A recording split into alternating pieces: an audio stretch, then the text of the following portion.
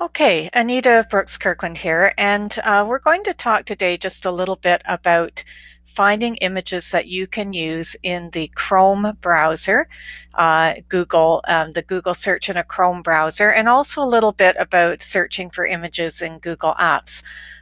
Isn't it nice that the Google Goggle today is so entertaining? So before I get started on my search, you can watch the dance. I could start my search, of course, by clicking on the Images tab to limit my search to just images, but I'm going to go for the General tab here because that's where most people will start. And of course, I'm going to search for Library Learning Commons.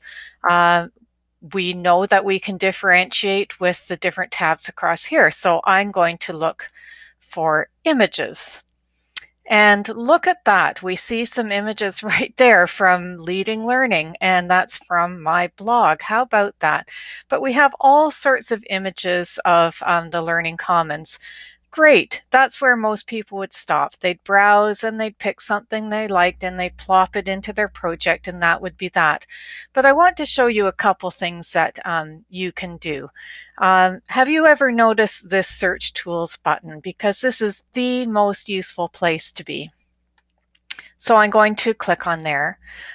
You can limit by size or by file type.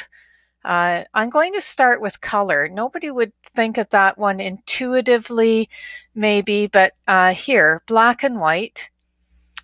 And look at what I got. Sometimes it's useful if you are trying to find organizers. There's an organizer because that would be typically in black and white. But this one has even produced some floor plans and drawings. So that's just one little thing I wanted to show you there. I'm going to have to turn that off, and it does make me click on the search tools again. Type. I can click on clip art, and there again we see some familiar images that have been shared in places that I have something to do with, but could be useful for finding all sorts of clip art for any topic. And just for now, I'm going to go back to any type and click on my search tools again. The one that I really want you to notice is this drop down for usage rights.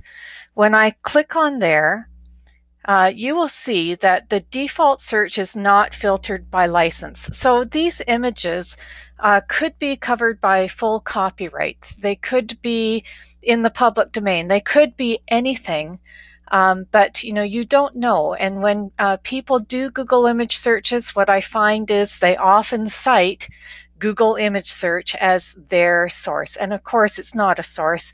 It's a search engine. So, but these other categories here, you should recognize as the description for Creative Commons licensing, which is a way of sharing.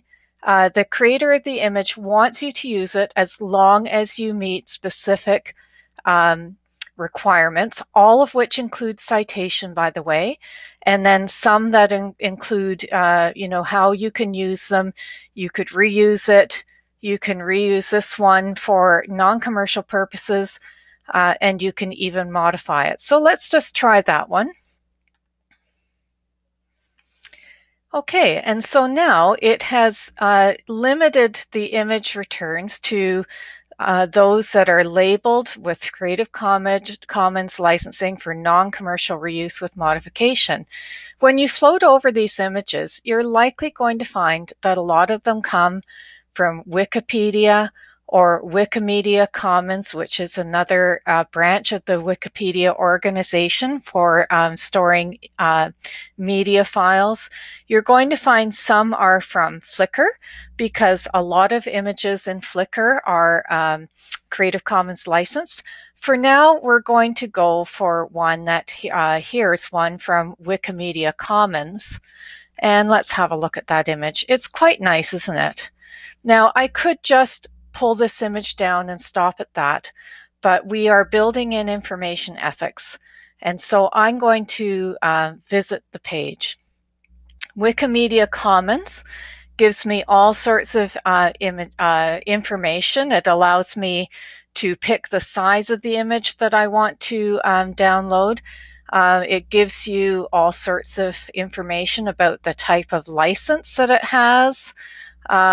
It tells you how it's being used on Wikipedia, etc. What I want you to notice is this tab here for Use this file on the web. When you click on that, it brings up a pop-up and it shows you all of the information that you need for citing the image appropriately. It gives you the link, it gives you how it should be attributed, it gives you all sorts of information.